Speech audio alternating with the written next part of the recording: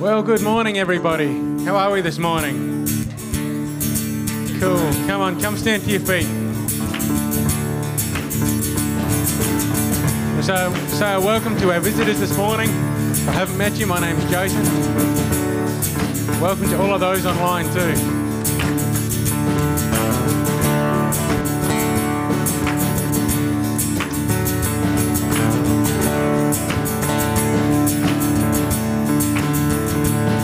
I'll raise a hallelujah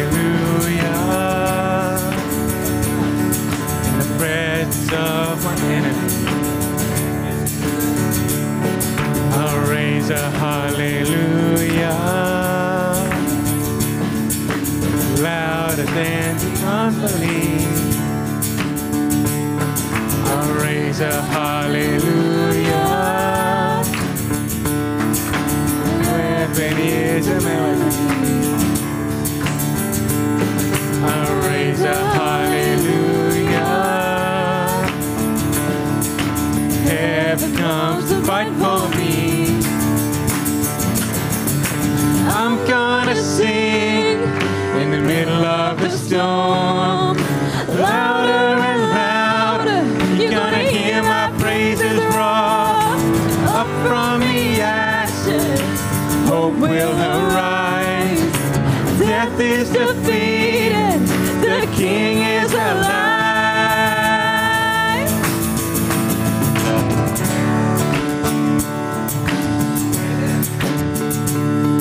I'll raise a hallelujah with everything inside of me. I'll raise a hallelujah. I'll watch the darkness flee. I'll raise a hallelujah in the middle of the mystery. I'll raise a hallelujah. Fear you've lost your hold on me. I'm gonna sing in the middle of the storm, louder and louder. You're gonna hear my praises roar. Up from the ashes, hope will arise. Death is defeated, the King. Let's do it again. I'm gonna sing in the middle of the storm, louder and louder. You're gonna hear my praises roar. Up from the ashes, hope will arise. Death is defeated, the King is alive.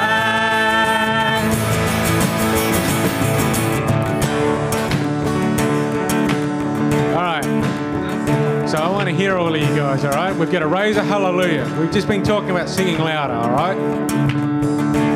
We're going to start off quiet. I want you guys to eventually sing louder with me, all right? Sing a little louder. Sing a little louder. Sing a little louder. Sing a little louder. Sing a little louder. Let's go. Sing a little louder. In the presence of my enemies. Sing a little louder. Come on, lift it to God. Sing a little louder. My weapon is a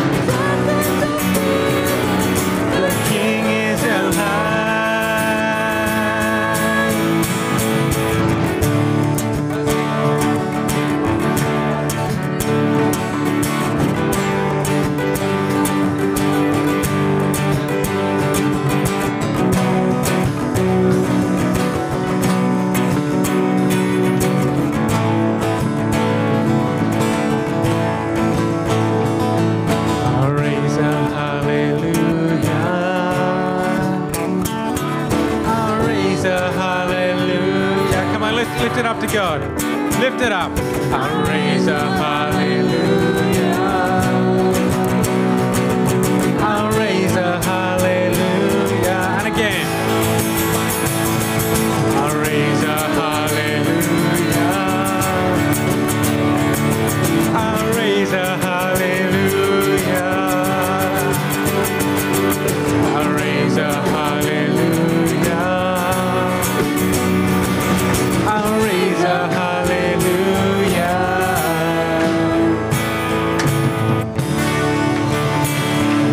Thank you. Come on, let's give it to God. Let's give it to God.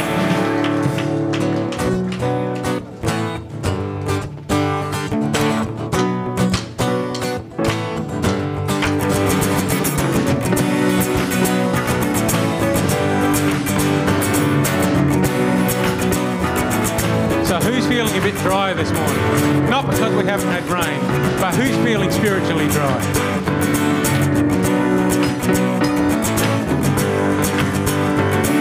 We're in the desert, right? This song's for you.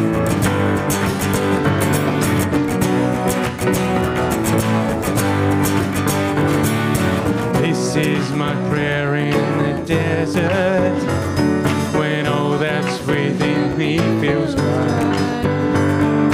This is my prayer in my hunger and need.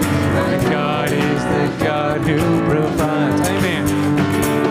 This is my prayer in the fire, in weakness of trial. There is a faith worth of more worth than gold. So if I be Lord through the flame, I will bring praise. I will bring praise. No weapon formed against me shall remain. I will rejoice. I will declare God is my victory and He is here.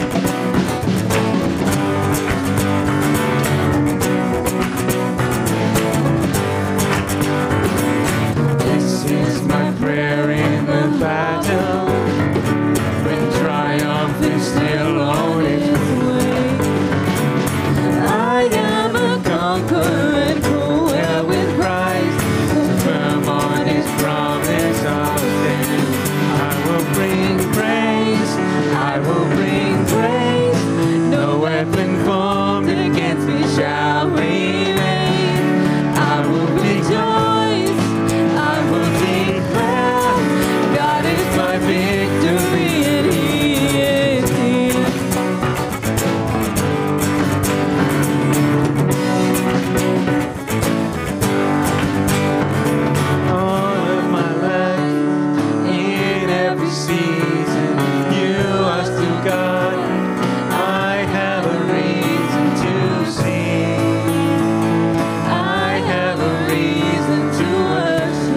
Like you mean it then. All of my life, in every season, you are still God. I have a reason to sing. I have a reason to worship. All of my life, in every season, you are still God. I have a reason.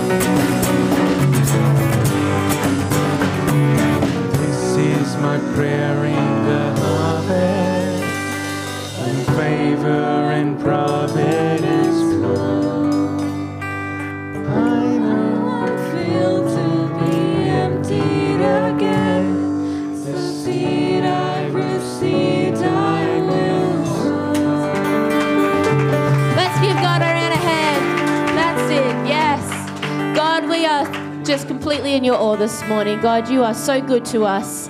You are so good to us in every season of our lives, whether it's good, whether it's bad, whether it's challenging, whether it's amazing. God, you're there with us. So God, we give you this service this morning, God. We give you ourselves this morning as we spend time with you. Amen. Good morning, good morning, good morning, everybody. Why don't you have a quick seat? I'm Emma, if you haven't met me before. I'm one of the leaders here at Riverland Central Church. Good morning if you're on the live stream. We're really happy that you're able to join us and we have the opportunity to be able to have a live stream. How awesome is it that we're in a technical age that you don't actually have to be somewhere to actually encounter God and to be able to feel like you're part of a community. I think that's great. I'm going to give the church news right now. Oh dear. Are we back? We're not back?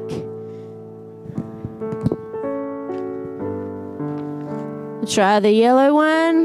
Yellow. Whoa. Okay. How are we all this morning? We good? Fabulous. All right. We're going to find out what's going on in our church this week. So, Kids Church is on today. Who's excited for Kids Church? Yes! So you're going to be going out in a minute when we do our meet and greet time. So when the music comes on and everybody gets up and starts talking, that's your cue to go out, watch for the leaders, and go around the side just to my right over this side. Now, important, please don't go in through the gate, through the doors. Just wait there for the leaders, okay? We don't want to be storming in there and potentially ruining any surprises or anything that the leaders might have ready for you. Who knows? I don't know. Might not be. But yeah, let's just wait outside and wait for the leaders. So what's on this week? Today at 12:30 we have the Women's Bible Study. So if you're interested in that, please hang around 12:30. Normally on Monday at 1 p.m. there'd also be a Women's Bible Study, but I'm assuming because of the public holiday they're probably not having one. Yes. So that's not happening this week, but keep an eye out to see if it's happening next week. Wednesday, 7:30, we have our Zoom prayer meeting. Everybody is welcome. Yeah. If you haven't, and you're not on the list to get the text messages about the link, just text the church phone and that will get you on. That will get you on the list. And then Friday at 7 p.m. we have G1 Youth Connect groups. So if you have any questions about that, you know anybody who is youth age, see Emily Menadue. Just wave, Emily. Awesome. Fabulous.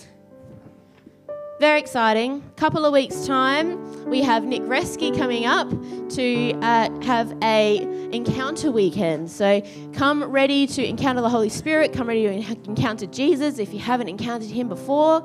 And it's going to be great. So on Saturday, 7 p.m., that's on the 1st of July at 7 p.m., that's our night service. And then on the 2nd of July will be 10 o'clock like normal on the Sunday. And just a reminder, we have our little free pantry that's out under the veranda, which gets used frequently by people in our community. And we'd love it if you could just put a couple of items in your trolley if you want to give towards that, and just let us know, or you can put it straight in there, up to you. But we need items that don't perish. So don't worry about fruits and vegetables. We want, pasta, rice, breakfast cereals, tea, coffee, toiletries, that sort of stuff. So if you're interested in giving to that, that would be fantastic. And I'm going to head over to Joella now. Thanks, Emma. Welcome to Kids Church, everybody. I'm getting a bit ahead of myself, aren't I? Because this is going to be the Kids Church room in a few months' time. Kids, this is going to be the Kids Church room in a few months' time when we can kick all the big people out. In the meantime, Kids Church is happening down the way a little bit, and that'll be happening in just a minute. I just want to take an opportunity to say thank you to all the leaders, the people who lead in Kids Church, the people who who prepare and who set up and who get organised. And I want to say thank you to a nameless person who sets up even before the Kids Church people arrive, and often cleans up after them as well. I'm not going to mention who that might be, but I just want to say thank you to him as well. So thank you. And just the kids are so great. We have some fabulous kids in our church, and we have a lot of fun. We play some games, and we do all kinds of things.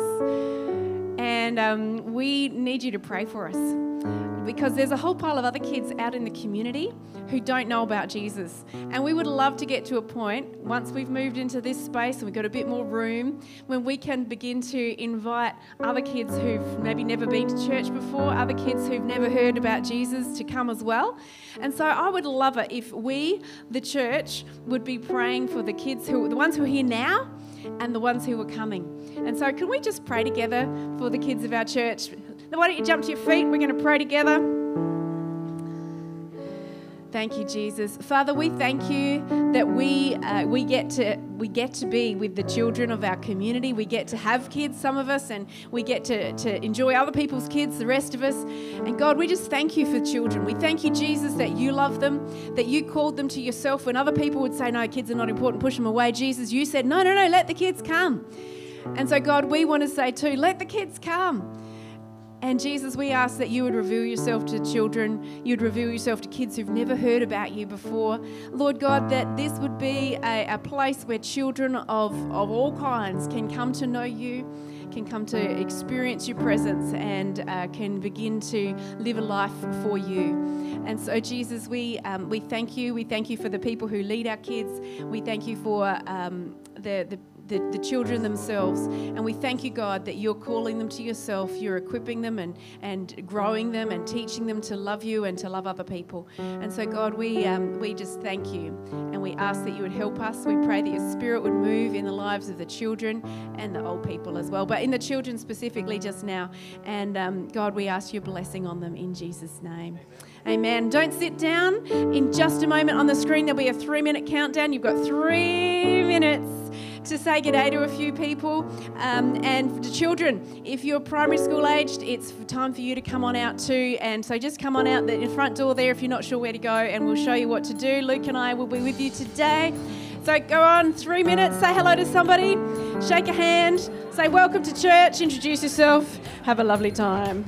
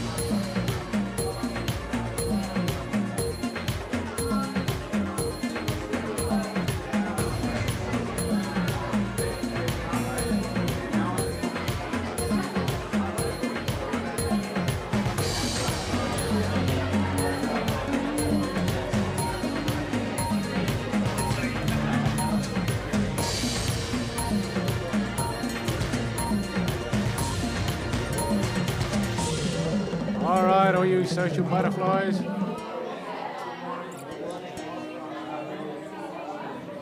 So when you finish pretending to be nice to each other, let's go back to where we are. We're going to worship God together. And as we do that, I'm just so thankful when I look around the room and I see people caring for each other, enjoying each other. You know, one of the characteristics of the church, Jesus' church, isn't how many Bible verses you know. It's not which gifts of the Spirit you have. It's not your knowledge about God. Jesus said that we would be known by our love for each other. So I'm just so thankful to see people enjoying each other and loving each other. That shows that we know Jesus. That shows that we know God. We're going to worship Him. And if you're someone who's part of the Riverland Central family, now's a great opportunity to just tune into the Spirit and just ask, Holy Spirit, what would you like to say to our church, to our gathering this morning? And if you sense you've got a message from God or a word from God that maybe for the church, come and have a talk to me in the next couple of songs, and we'll make a space for that. Why don't we just stand to our feet, whether that's physically or spiritually. Let's present ourselves before the King of Kings and the Lord of Lords. Let's ask that the Holy Spirit would rain down on us. Let's ask that His blessing and His praises would rain down on us, even as our praise goes up to heaven like incense. Let's praise Him together.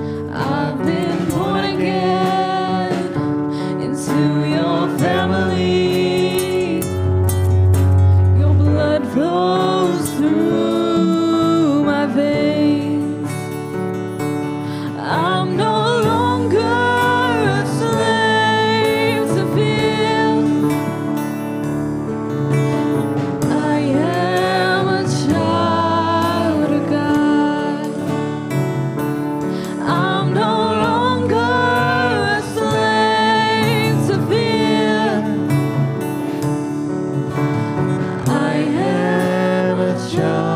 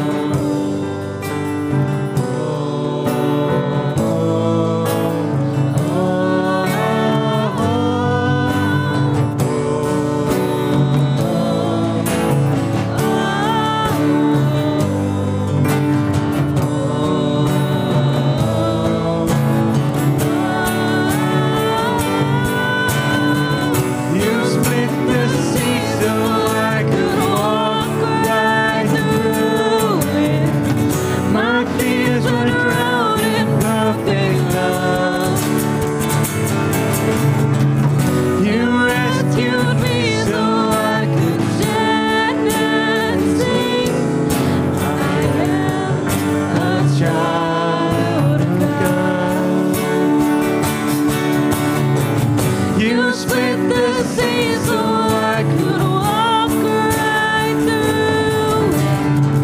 My fears are drowned in perfect love. You rescued me so I could stand and sing. I am a child of God. I am a child of God.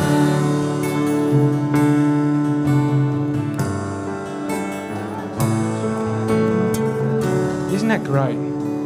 Isn't that great? That we are children of God and He just loves us so much. He surrounds us. I sort of think, you know, to the footprints proverb, you look back and you go, you know, God, why weren't you there for me? Because there's only one set of footprints.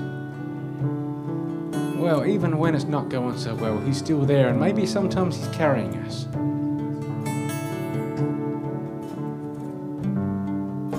You know, we've got nothing to fear. Because if we've got a relationship with Christ, that gets us through to God. Now, it's not a say the sinner's prayer, be done with it, and, you know, go off and do your own thing. Because that's not quite how it works. God calls us to follow Him and to try and be more like Him.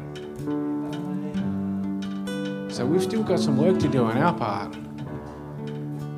None of us are perfect. I'm not perfect. No one is. We're not God. We're not Jesus. He was the only one who was perfect. But how cool is it that because we're children of God, we've got nothing left to fear. Death's been arrested for us. We get to spend eternity with Him. How cool is that? And if you're going through something tough right now and you are a child of God, rest on that. You are a child of God. You've got no more slaving to fear. I'm no longer a slave to fear. I am a child of God. I'm no longer a slave to fear. I am a child of God. No longer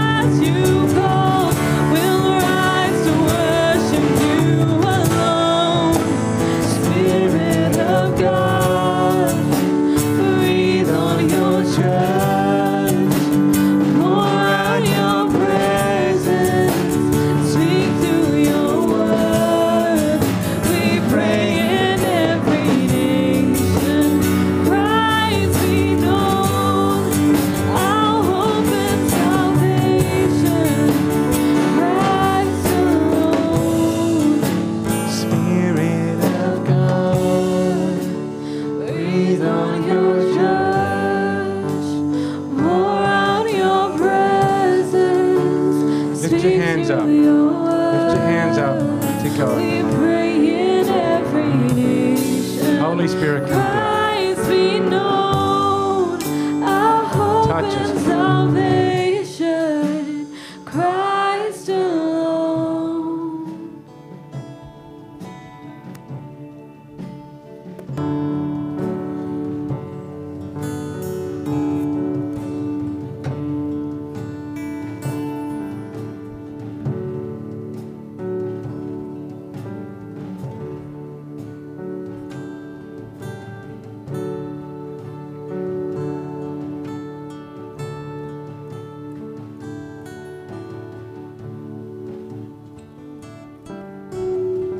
While we're just in this vibe now, where it feels good, the Holy Spirit's moving, I just want to talk to anybody who kind of feels like there's a line and they're on the wrong side of it. You know, they're standing on the outside, looking in, to quote an old band. Matthew 11:28, Jesus says, "Come to me, everybody who's weary and heavy laden, and I'll give you rest." Notice he doesn't say, you know, if you've got the right personality, or you grew up in the right family, or you come from the right cultural group, or you've got so much money. The criteria for coming to Jesus and being accepted by Jesus is if you're weary, if you're heavy laden, if you need Jesus. If you need Jesus. And that's all of us. You know, we all need Jesus. None of us are good enough to get through this life in our own strength. None of us are good enough to make it happen. We all need Jesus. And so if you're standing back and just thinking, well, that's good for them, but that's not good. That's not what I need. Or that's not for me. We all need Jesus. Lord Jesus, as we stand before you, we all need you. Without you, God, we're spiritually bankrupt. Without you, we've really got almost nothing to bring to the table. And so, Jesus, I pray now that you would be speaking by your Spirit to everybody in this room who stands back at a distance from you, or stands back at a distance from the gathering, stands back at a distance from worship, going, what on earth is that all about? Just show them, Lord, that your doors are wide open for them. Show them, Lord, that the invitation is there for them as well. Come to me, says Jesus, all of you who are weary, who carry heavy burdens, and I'll give you rest. I'll give you rest.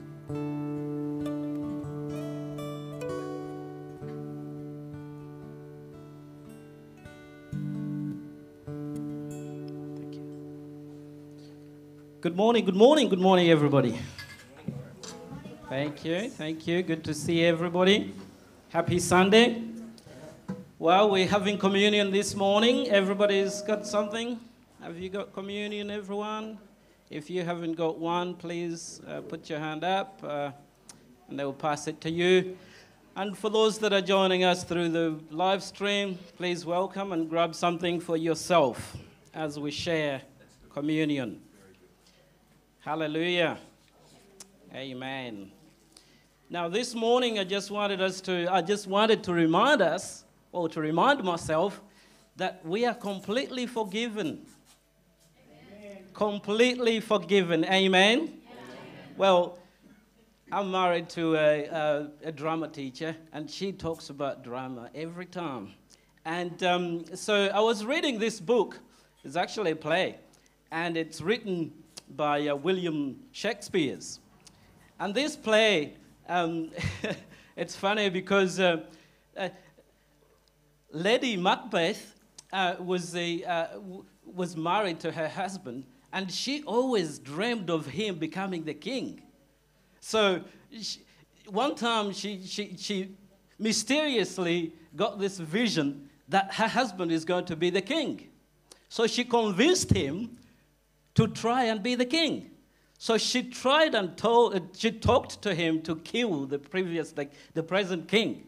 So he succeeded, and he killed him. But because he was so guilty, He was condemned, and he felt really bad. But she was so good that she covered up for him. She told him, I'll cover everything for you. So she covered up, and he became the king.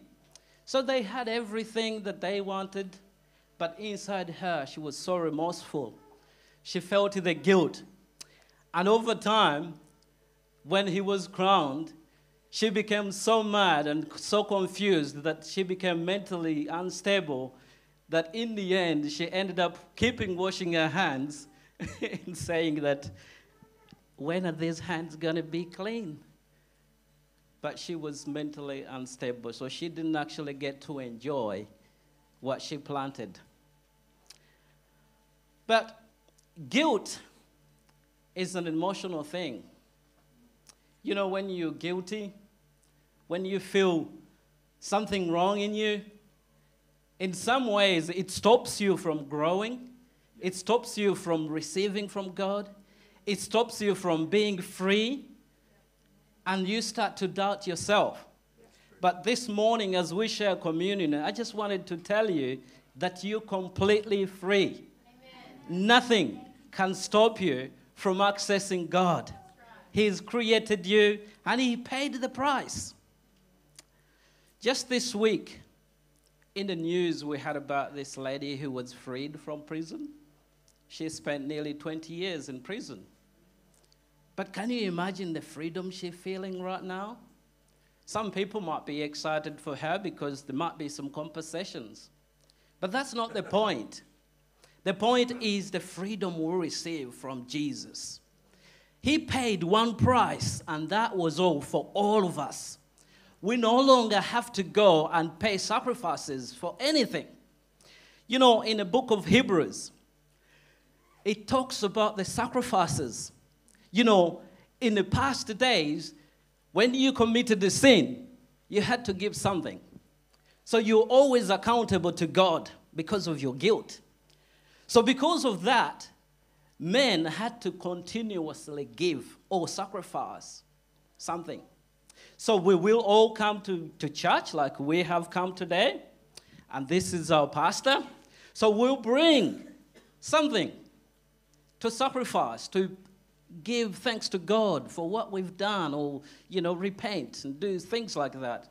So we'll bring all our collections, or I don't know what you want to bring. Let's say we bring something. I'll bring a cat, you bring a cow, you bring a sheep, somebody brings a dog. I don't know. What do you give to sacrifice? I don't know. You can bring something, but you had to bring something to pay for your sins. And then we'll bring it all in. We'll give it to the pastor, and the pastor will slaughter. And that is, so for that week. So because it was so continuous, man, we always sin. So we always have to come up with something. So every Sunday, we'll be coming up with a big one. So maybe a big cow, and the pastor will slaughter that. And he has to do that for himself. But when God saw that, and he said, no, I have to rescue my children. I have to rescue my beloved. And when you read in Hebrews 10, 11 to 18, it tells you that you are chosen one. Yeah. You are the chosen that God himself paid the price. He gave his son, Jesus Christ, to die for all of us. And we are completely forgiven. That's right. In Jesus' name. So as we take communion this morning, I don't know what is bounding you. I don't know what guilt you feel. Well, I've done something wrong myself where I felt like I should really, and I'm not worthy. But you know what? It doesn't matter. It doesn't matter how I'm dressed. It doesn't matter how I'm looking. I am completely forgiven. That's right. And that is for once and for all, in Jesus' mighty name. So let's stand up and thank God. Just thank him, really, you know. We are completely forgiven. Thank you, Jesus. Thank you, Lord.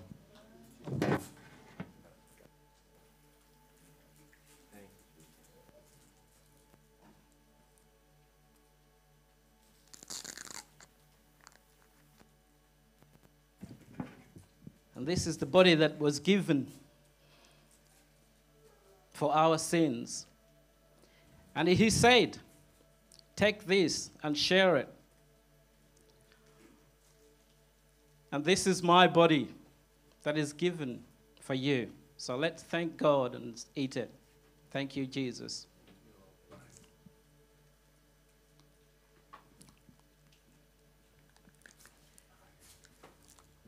And also the juice, that this is the blood of Jesus that washes and takes all our sins away. So we're so thankful for the sacrifice. Let's drink.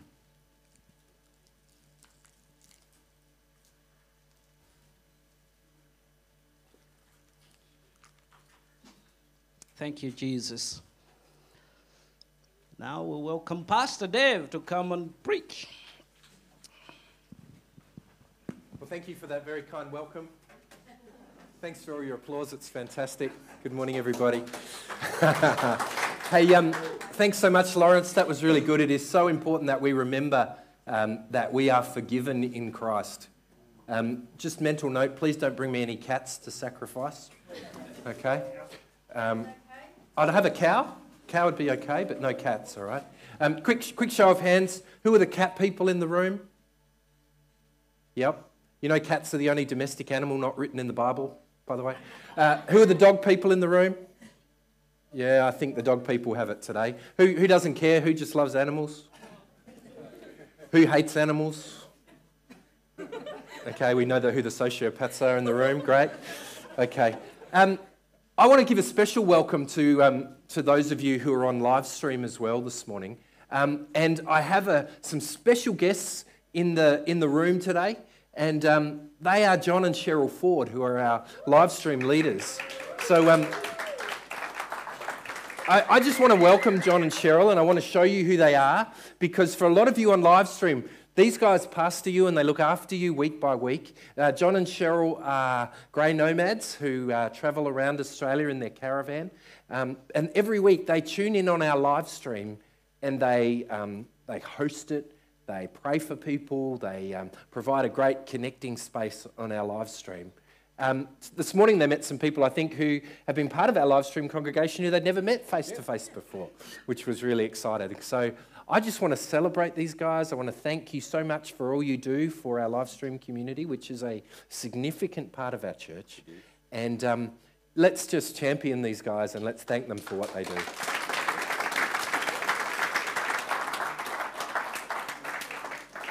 So now you know what they look like. I hope you still want to tune in. Okay?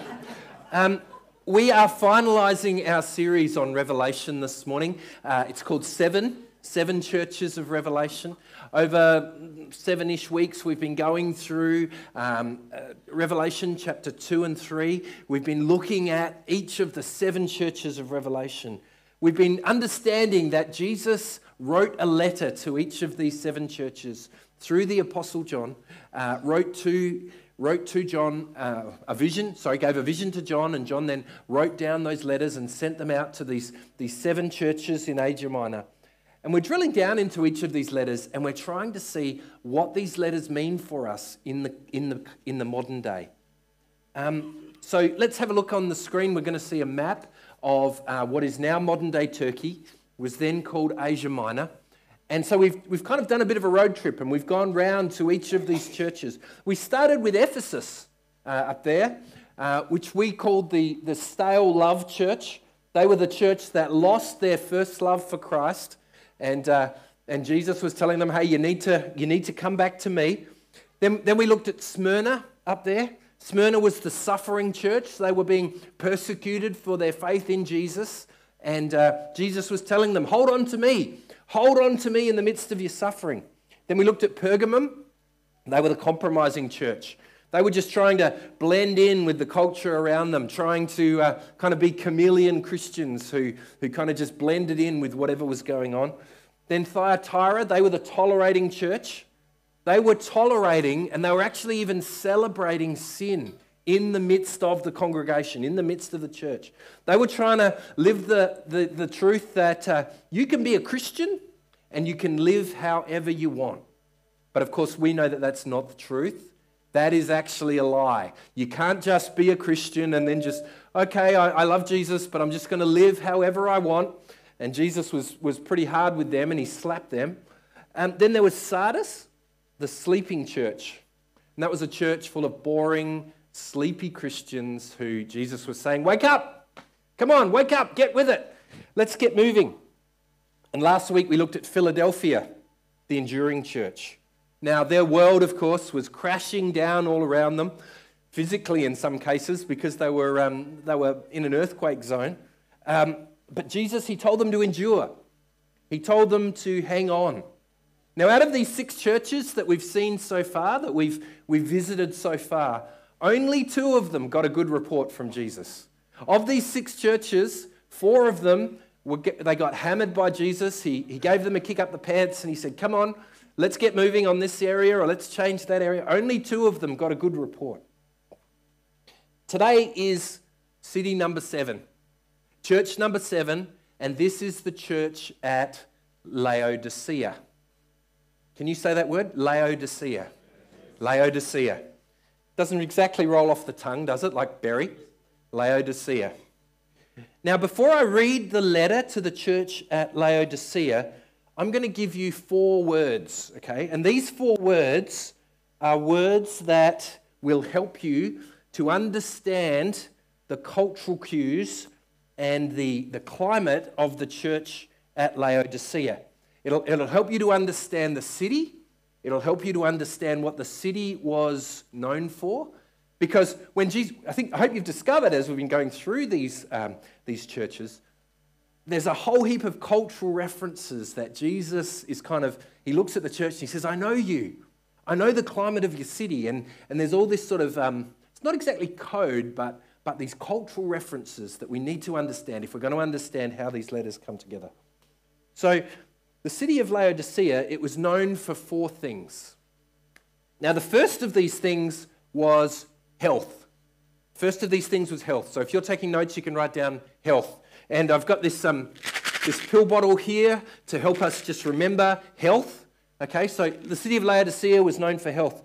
The archaeologists have uncovered a school of medicine in Laodicea. People came from all over the region to be treated for different health conditions, and particularly eye disease. So I guess they had these kind of early ophthalmologists there, you know. They were treating eye disease, and Laodicea was actually known for producing a particular salve that dealt with eye infection. So health, can you say that with me? Health. So that's the first thing Laodicea was known for. The second thing Laodicea was known for was wealth. Okay, wealth. Laodicea was on the crossroads of several significant trade routes. And so as a result, the people of Laodicea had a lot of money. So they had a lot of wealth. And so when you think of Laodicea, think of it like a prosperous banking city. Okay, think of it like Zurich. Maybe think of it like Monaco. Or maybe Cobdogla, I'm not sure, but it's a prosperous place, okay? A lot of money there. So let's go. We have health. We have wealth. Look at you Bible scholars. So good. And the third thing that Laodicea was known for was water. Okay, so health, wealth, and water. And the reason they were known for their water isn't because their water was good. They were actually known because they didn't have a viable source of drinking water. Even though the city was on a river, the river was highly polluted, and so they had to actually pipe in all of their water to the city. So the people of Laodicea, they had to pipe their water in from neighbouring cities, and we're going to see a photo on the screen now. If you went to Laodicea today, this is what you would take a photo of. Let's keep those slides moving along. So cold water came in from Colossae through a bunch of sort of underground pipes. But then this Roman aqueduct was built, and it brought in hot water from these mineral springs from a place called Hierapolis. So just like you have hot and cold water piped into your house, the city had hot and cold water piped in from a long way away. And so they were known for having bad water, but they had this water piped in. Okay, so we have health, we have wealth, we have water. And then the last thing that Laodicea was known for was wool. Can you say that with me? Wool. Wool. The people of Laodicea were renowned for having these black sheep in the fields around the city, and they produced this really high quality, silky black wool from these sheep. And the people of influence, the people of wealth in the city, they'd be all dressed in this black woolen robes. Okay, so they were kind of like, I'm thinking of people from Unley or something like that, where they're just all dressed in black and they're looking amazing. This is that's what they were wearing. Okay, so they wore this black wool all the time.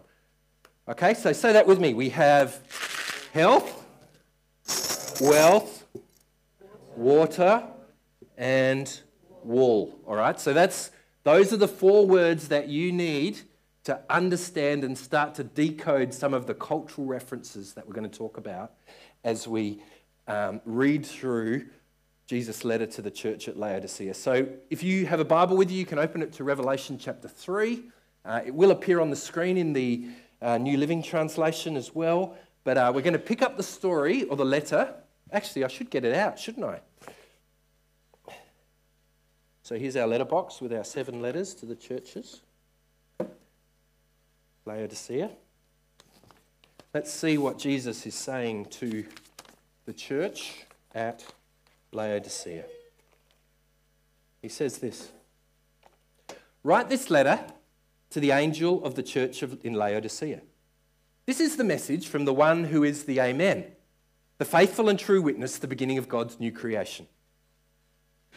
I know all the things you do, that you are neither hot nor cold. I wish that you were one or the other." Okay, let's pause there. Which of our 4 words does this relate to? Water. Oh, look at you guys. Fantastic. Yeah, it relates to water. Remember, the Laodicean city, they piped in their water, both their hot and their cold water, from other cities. Now, the problem was this. The other cities that they piped their hot and cold water from were over 8 kilometres away. So they didn't have electric pumps like we have today. They didn't have kind of insulated pipes. I mean, the aqueduct itself was open. By the time the water came from Laodicea to Laodicea from those other 2 cities, it wasn't hot or cold. It was lukewarm. Okay, it was tepid. And can you imagine? We live here in the Riverland. People understand the grind of our summers. You know what it's like to work out in the garden or in the shed on a hot summer's day when the sweat is just dripping off you, and then you come inside and all you want is a cold glass of water. Can you imagine getting that cold glass of water and picking it up, and you're about to drink it, but it's not actually cold? It's that sort of tepid, it's lukewarm, it's not... It just wouldn't be, it's not refreshing, is it? If water's been sitting in a canteen or in a water bottle all day and it's not hot, it's not, it's yuck, isn't it? When you know what I'm talking about when you do that? Yeah.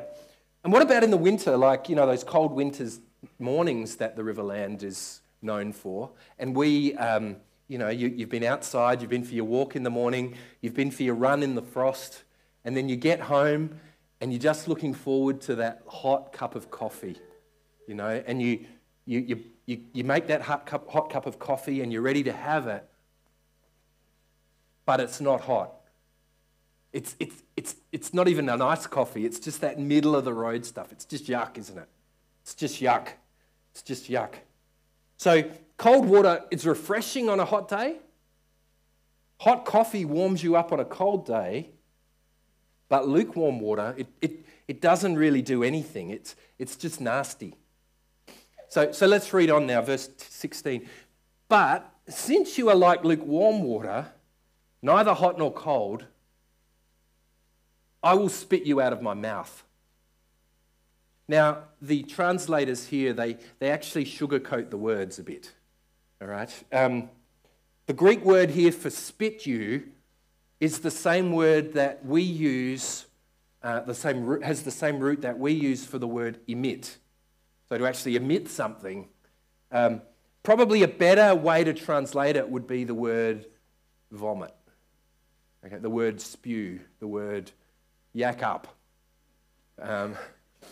chunder, chuck. That's the word we're going for here, okay? So Jesus is saying, since you are like lukewarm water, I'm actually going to spew you out of my mouth. I'm going to drive the porcelain bus out of my mouth. That's what he's saying, okay? Now, before we get into this and before we expand on this, are there any sympathetic vomiters in the room? Is there anyone who, when someone else starts to vomit, you start to go as well? Oh, there is. Okay, well, for you guys, you might want to look away right now, or you might want to leave the room. Quick show of hands, those of you who've raised kids, who's cleaned up more vomit than you like to clean up? Yep. Okay. Who has not had who's had kids but they weren't vomity kids? Nobody. All right, we've all cleaned up some horrendous. You didn't have a vomity kid? God bless you. You are the most blessed man in the world.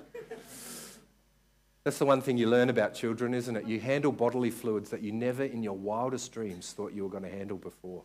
It's crazy. All right. So I was trying to figure out how to bring the Bible to life here. I was trying to figure out how to kind of show you what this word is about. And so the best thing I could come up with to bring the Bible to life, here's a video that is going to help us.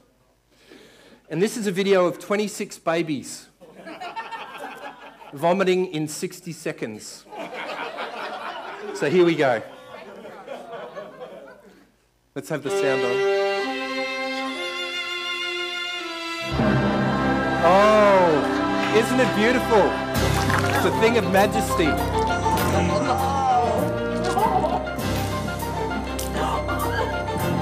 Here we go.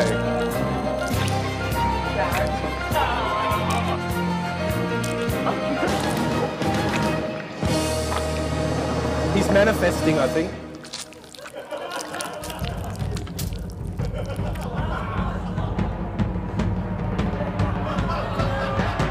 Look away.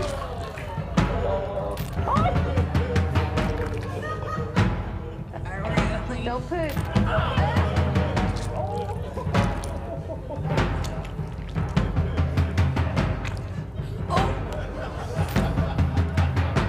Okay. All right, it's safe to return. Oh, one person's left the building.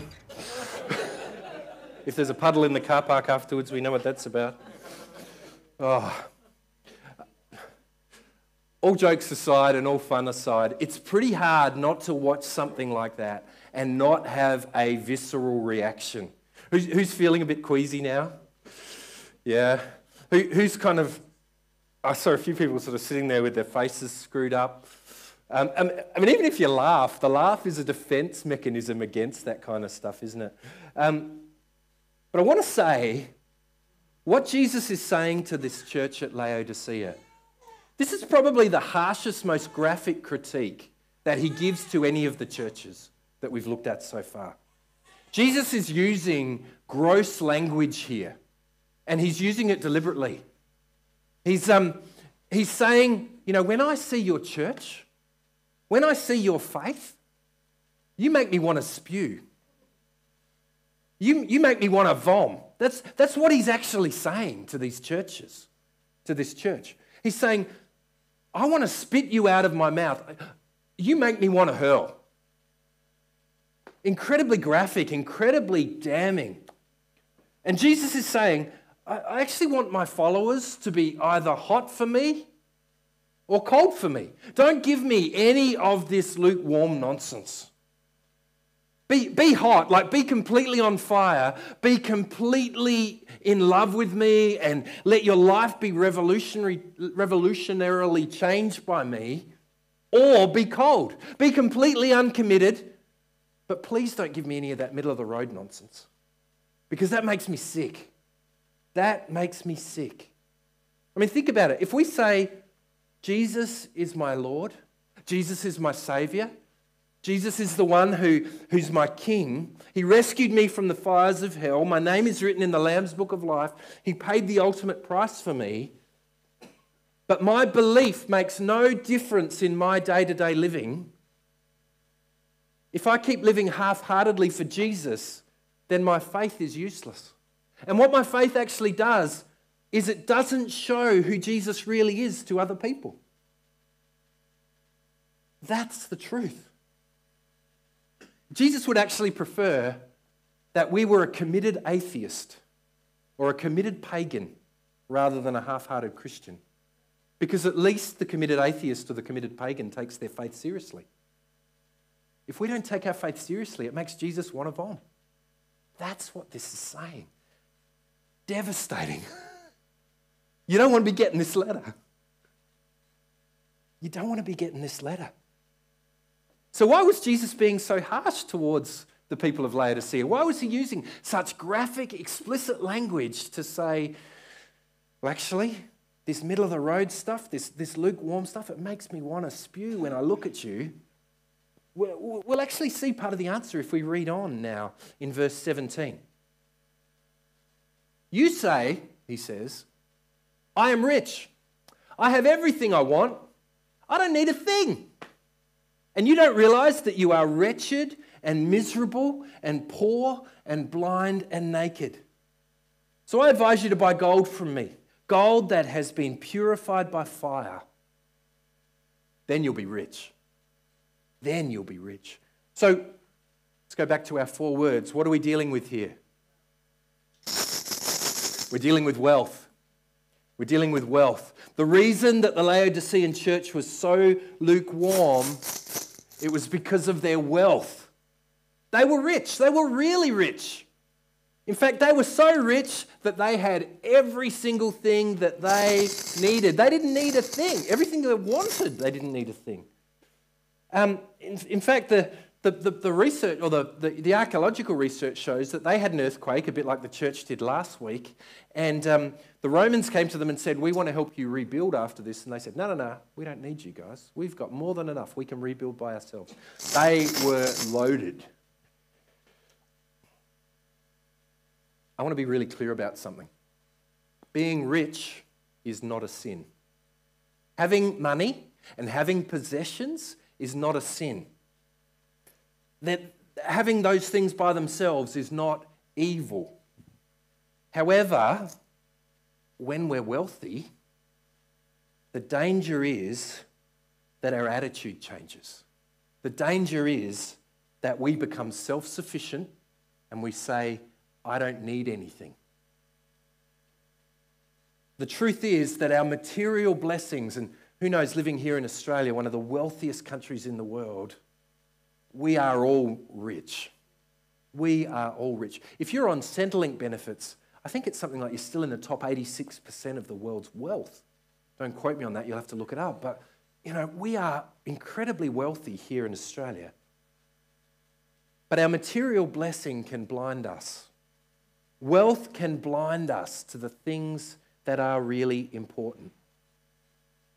And our wealth can make us self-sufficient, and it makes us not depend on God. Here's a key I want you to take. Blessing can blind us. Let's say that together. Blessing can blind us. Blessing can blind us. This is a damning indictment of the Laodicean church. It really is. And it's a particular soft spot for those of us in wealthy Western countries like Australia. We're rich. We're fat. We're self-sufficient. And as a result, we get lazy. We don't need Jesus. We can get through our day-to-day life without him. Blessing can blind us. I mean, think about it.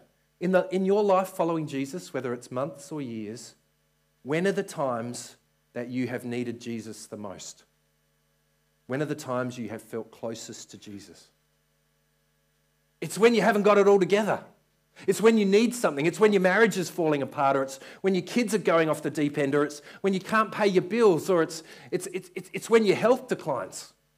Those are the times when you really jump into prayer. Those are the times when you really feel close to Jesus. When we have everything we need, life's easy. We cruise. Do you know the times when my prayer life takes a dip week to week? It's when I'm not preaching on the weekend. It's true. When I'm preaching on the weekend, oh God, I need you. But the rest of the time, oh, okay, I can just pull back. Because I'm naturally sinful, I'm naturally selfish. And you're just the same. When we need God, we're close to Him. But our blessing, it can blind us to the things that are really true. Luckily, here at Riverland Central, for a long time, we've recognised the danger. We've recognised the danger of being blind to our blessing, or our blessing can blind us. And we are actually aware of our responsibility as rich Christians in this world. And every year we meet together for our annual Kingdom Conference, where we look at the needs around our world, and together we ask God to speak to us, and we pledge generously as a congregation, as a family, to support all kinds of amazing Christian initiatives around our world. And we do that with our money. Look around this room, it's not a big congregation, but our church regularly pledges around $50,000 each year to the work of Christ around the world. That's in addition to our tithes and offerings. And what that does is it just makes sure that we are using our wealth for good, we are using our wealth for the kingdom, and not allowing it to blind us to our need for Christ. So this year, I want you to mark this in your diary. Our Kingdom Conference this year is the 26th and the 27th of August. We have a special guest, Pastor Dale Hewitt from the Dream Builders Network in our movement, coming to speak to us at our Kingdom Conference. And that's a really special part of the church where we get together and we don't let this thing blind us to what's important. So, we've dealt with, what have we dealt with? Water. We've dealt with wealth. Let's see what's next. Verse 18. Also, buy white garments from me so you'll not be shamed by your nakedness. White garments. That relates to the black wool, doesn't it? Do you remember all the rich people of Laodicea wore expensive black clothes? Well, Jesus is saying, trade in your black clothes for my white clothes. And when Jesus talks about white garments, he's talking about white as the colour of purity, okay? It's not about skin colour, it's not about anything like that. This is about the white being the colour of something clean and pure and holy. And what's the only way we get to be clean and pure and holy? It's if we put on the clothes that Jesus offers us, the robes of righteousness. You see, when we come before God, God the Father doesn't see my filthy deeds. He sees the righteousness of Jesus that is on me like a garment. Okay? The Bible says that each of our own righteousness is like filthy rags. We're incapable of saving ourselves. We actually all need Jesus. And we all need his white clothes to be able to enter into the presence of God. And then Jesus goes on to say there, ointment for your eyes that you'll be able to see. There's our last key word, health. The city of Laodicea was famous for their eye care, their health care, particularly in the area of their eye care. They sold special ointments that were supposed to clear up eye disease. So Jesus here is telling them, you can't really see what's important. You're spiritually blind. You're relying on this stuff and this stuff. Come to me and I'll make you see what's really important, Jesus is saying. And then he actually, this is a harsh, harsh word, but he goes on and he graciously tells them why he's hammering them. Why he's hammering them. Verse 19. I correct and discipline everyone I love, so be diligent and turn from your indifference. So for those of you who have kids in the room, no, those of you who have kids and you're in the room, when your kids kick up, when they yell at you or when they, run away or they break things in your house, what do? Do you say, oh, kids are kids? That's okay. Don't worry about that. No, you don't, do you? You discipline them. You say, hang on, we don't do that here. Come on, we need to speak nicely to each other. You take their Xbox away or you turn off the internet or you do something like that. When our kids were little, of course, like every other kid, they'd have tantrums. But they very, very quickly learned that when they had tantrums, all bets were off the table. When they had tantrums, we don't negotiate with terrorists. We're not doing that. Doesn't matter what you want. If there's a tantrum, you don't do it. We discipline them. We discipline them. A kid who's tantruming needs to know that you don't get everything you want. Otherwise, they grow up into adults who use a tantrum to get what they want. So disciplining people is a good thing. And disciplining your children is a good thing. And God, of course, is a father, and he disciplines his children who he loves. Let's read on, verse 20. Look, I stand at the door and knock. If you hear my voice and you open the door, I will come in and we'll share a meal together as friends. Those who are victorious will sit with me on my throne, just as I was victorious and sat with my Father on his throne. Anyone with ears to hear must listen to the Spirit and understand what he's saying to the churches. So sometimes preachers will bring out this Bible verse as the big one to kind of help people make a decision to follow Jesus. You might have heard them. They say, Jesus, he's knocking on the door of your heart. You need to let him come in. Say yes to Jesus today. And that's all fine. I don't have a problem with that. But remember, the original context of this verse, Jesus is speaking to churches. Jesus is speaking to churches. Jesus is knocking on the door of the Laodicean church and he's saying, hey, I'm locked out. Let me in. Let me in. How easy is it for us to sometimes think, oh, we've got it all together? We're chosen by God. We're in the zone. We're part of a great church. I wonder, are there churches where Jesus is knocking on the door and he's saying, actually, you've locked me out of my church. You've locked me out of this congregation. You've locked me out of this gathering. Jesus is telling the Laodicean church, it's actually not too late. Open the door and let me in, and we'll share a meal as friends. We're going to wind up shortly, but as we do, there's a famous 1800s painting, and it's by William Holman Hunt, and it's called The Light of the World. Do people know this painting? Some of you might. I think it's currently in St. Peter's in England at the moment, and it's been there for a long time. Now, you can see it there on the screen, some of the detail from it. So there's Jesus. He's wearing a crown, okay? So he's Revelation Jesus. He's not Jesus on the earth. He's King Jesus wearing a crown, and he's carrying a lantern. And you can see there that he's knocking at an old door. And the door looks like it hasn't been opened for a long time, doesn't it? And it's overgrown with weeds and vines. It's a door that's been disused. Now, any art students in the room? Yep. Now, art students know that you look at a painting and you look for unusual details. What's the unusual detail in this painting? There's no door handle. That's right. There's no doorknob on that door. It's a door that can only be opened from the inside. It can't be opened from the outside. So Jesus is knocking,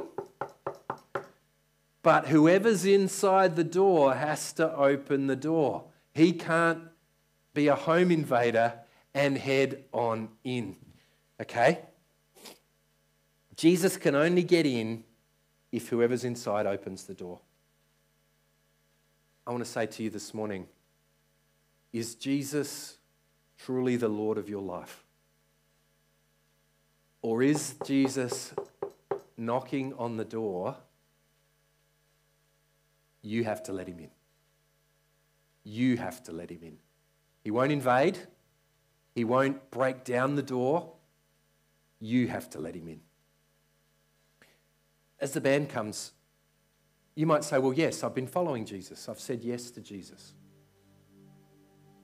But what are the areas of your life that you haven't let Jesus into? I mean, is it the person that you're dating? If God is truly our God, you know, if Jesus is truly our Lord, he gets a say in the person that you spend time with, doesn't he? He gets a say in the person that you want to be close to. What about what you watch? Do you let Jesus have a say in what you watch on TV or what you listen to? What about what you eat and drink? Does Jesus get a say in those things? What about the way you spend your money? What about who you hang out with? What about what the kind of work you do? You see, Jesus wants to come into every area of our lives, but he wants to be invited. The door's only got a knob on one side of it, and he knocks and he waits for us to say, hey, Jesus, come on in. You're welcome here. You're welcome here. We might rely on the things that we can see. We might allow our wealth to blind us to what's really important. We might even be comfortable in the things that we have. But for some of us, are we actually lukewarm? Are we lukewarm in the things of faith? Will you stand with me? I hope you've enjoyed our series on the churches of Revelation, the 7 churches mentioned in Revelation chapter 2 and 3. It doesn't end on a high note. You know, the Laodicean church probably gets smashed more than any of the others, actually. But I think sometimes we need a good kick in the pants, don't we? If we only come to church for everything that sounds good and kind of pumps us up, what are we doing? So what I want to say this morning, Jesus is knocking on the door.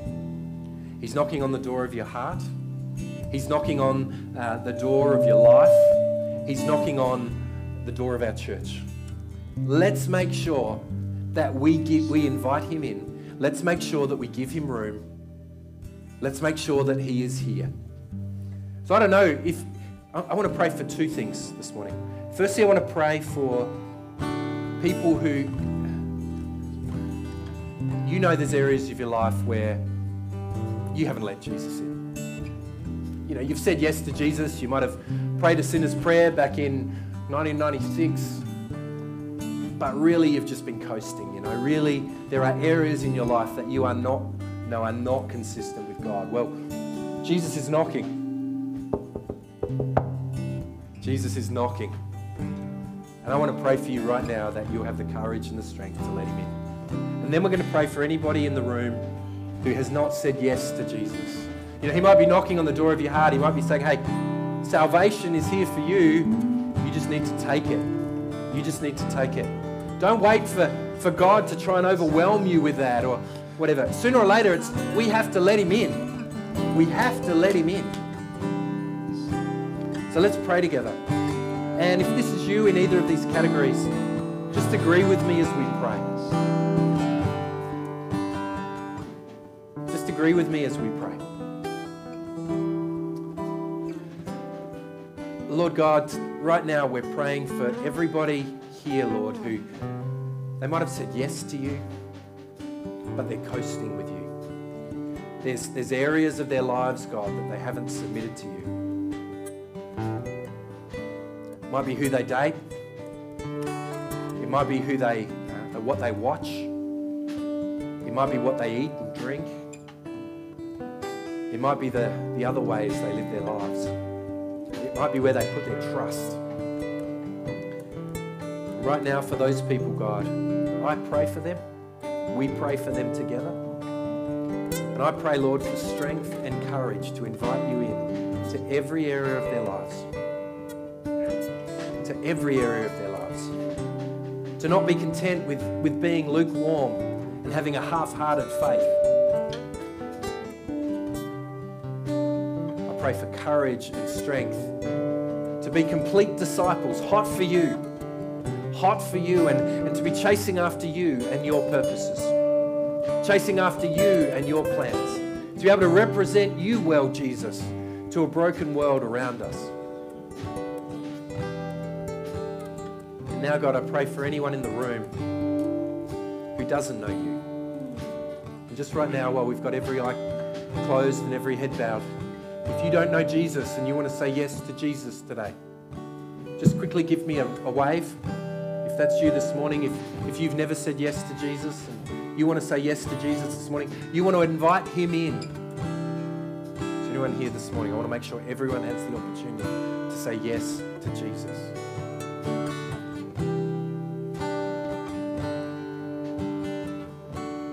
Lord, I pray for people in this room, in the overflow room and on the live stream, who don't know you, Jesus, who haven't opened the door to let you in.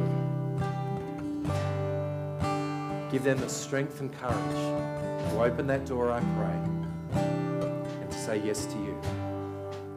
In Jesus' name.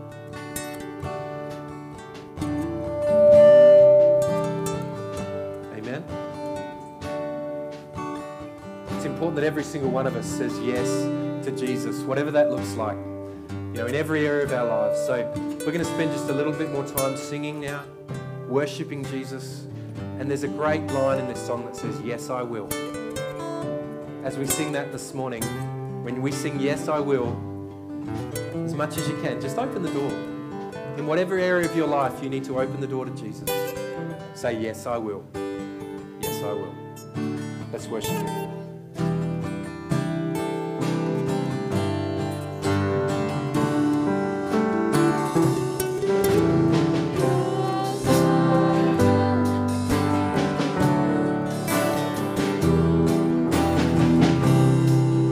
I want us to say that now. God's here.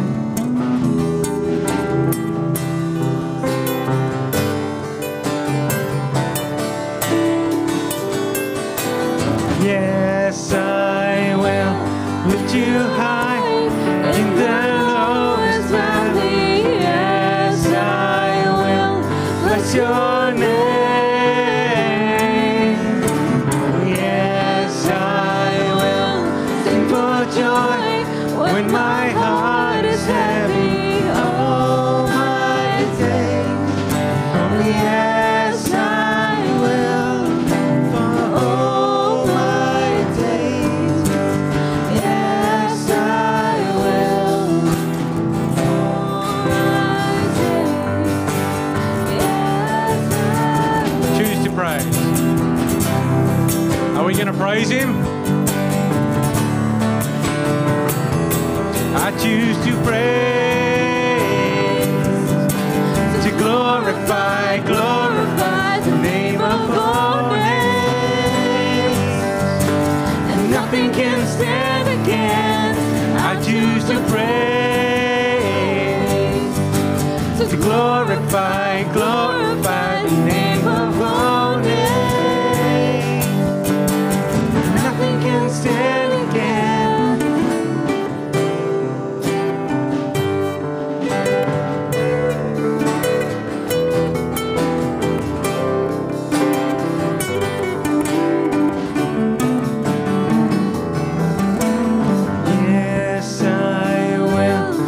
You high in the lowest valley.